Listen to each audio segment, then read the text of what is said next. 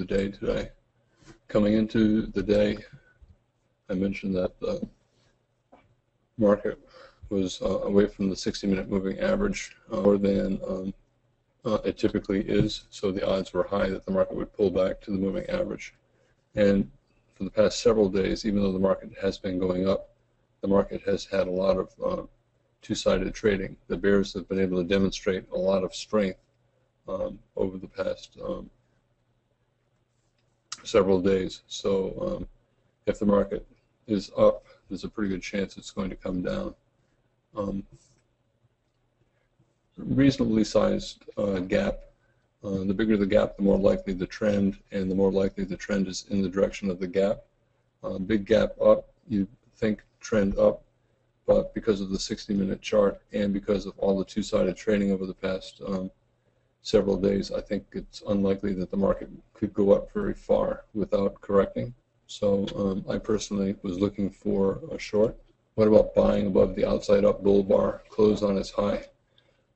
If you were to buy that, I would buy it only for a scalp, because I don't think the market can go up very far.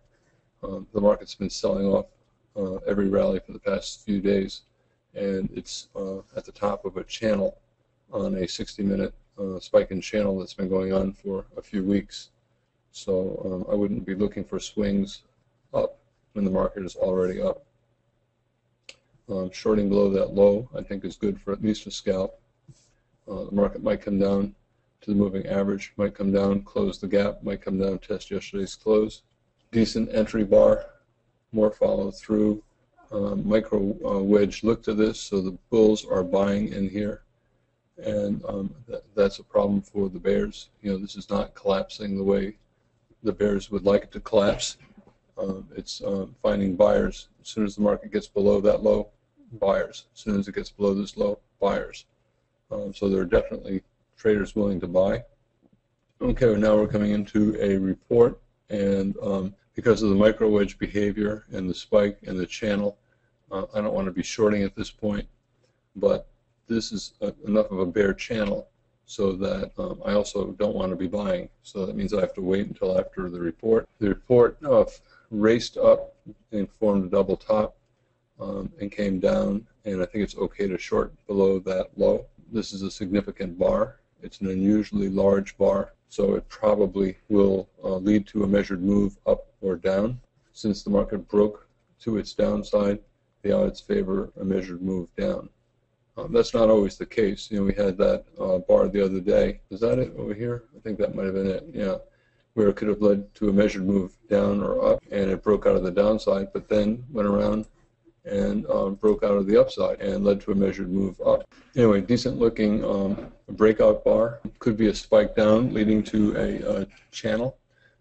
Any breakout is a climax. A breakout, climax, spike, they're all the same thing. Couple bull bars, so a little double bottom here at the moving average. I think the market is going to go down more. I think always in is short. I don't know where the stop is. I don't know if they would reverse along somewhere up here.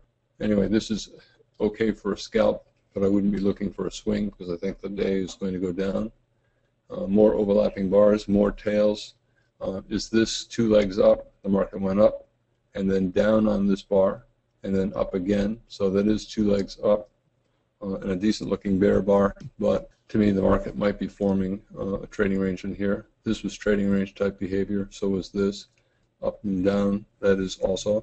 Okay, a test to the bottom of the range, possible double bottom, but that's not a good looking bull bar after three good bear bars with no tails. So I wouldn't buy that. I think the market ultimately is going to go down to a measured move. So I think you can swing down and you can look to scalp more along the way. You can look for a rally. The market might come up and test the breakout below here. If it does, I think it's a very good risk reward short. Market's going sideways in here. Bear bar, this is tricky. You know, it's basically sideways at the bottom of a trading range. The market is probably going to come down here, probably 70% certain, but it may just go down a tick or two and reverse up and form a double top. So I think this is a decent swing, but not a good scalp. Okay, more micro wedge behavior, buying below the low of every bar. Okay, now a bar that's closing on its low, so it's a breakout after the market has already gone down. Here's a spike, here's a channel, here's the measured move from that bar. I think it's a good risk-reward trade to go long on the test of this bar. I'll place a limit order maybe a tick above it, maybe 2 ticks above it, buy that close. I think that's risky. I think it's better to wait for the price action reversal. This is almost certainly going to be the high of the day after the double top and the large bar. This could be the low of the day, or at least the low of the next several hours. So I think it's an okay swing long. There's a spike, there's a channel. It came down to a measured move. It's a sell climax, so the market should have 2 legs sideways to up. It may break out and pull back. You can either buy this or you can wait for the breakout pullback. Test of the moving average, the market should have 2 legs up, so I wouldn't short the moving average since it's likely the market is going to go higher at some point in the next few bars. Okay, you got trap bears, you got a double top. What about buying right above here? What about buying above here? I think any of it's okay. I think always in is long, so no matter what the market does, it's almost certainly going to be higher in the next few bars. This, to me, I like this kind of a setup because I'm confident that the market is going up, and here it is forming a low 2, a little gap bar. I believe will more likely trap bears. So rather than shorting that, I think always in is long. I think there's more up. I think the market should have 2 legs up after the reversal. By the way, I mentioned that at this point the market should go above this low. Probably will go above this high. It might test all the way up here. So to me, it hit target number 1. By going above this low, that tells me that the bears are not as strong as they should be in a strong bear day. So that means that increases the chances that there's going to be more up. And at this point, I think the odds are probably, originally I thought 60 or 70% that it would hit this or go above it, and maybe 60% this, 50% this. Once this is hit, I've increased, I think the odds are higher that it's going to get this. So instead of 60%, this might be 65%. In any case, I'm hoping that this triggers the low 2 short because I will expect the low 2 short to fail, and I will buy the failed low 2. There's the failed low 2 and the breakout. Possible double top, possible test of the channel. That might be all that the market gives. Pick up my second target. A little spike here, or you can view the whole thing as a spike. You can view this as a spike, this is a spike, and then kind of a parabolic channel. Not a good signal bar for shorts, but trading range day, all breakouts are probably going to fail. The market should have 2 legs up after such a big climactic move. I think this is a channel, so it's 1 leg. I wouldn't say this is the first and that's the second leg. I think it's 1 leg that's subdividing. Selling below a bear bar is better than selling below a doji. There's a high 2, but didn't touch the moving average, and it's a small bar. I think there's probably more down. I don't know if the market is just going to come down and form a wedge bull flag. I don't know if it's going to come down, test the bottom of the channel. I do think that since it's a trading range day, it's going to drop lower than what people think.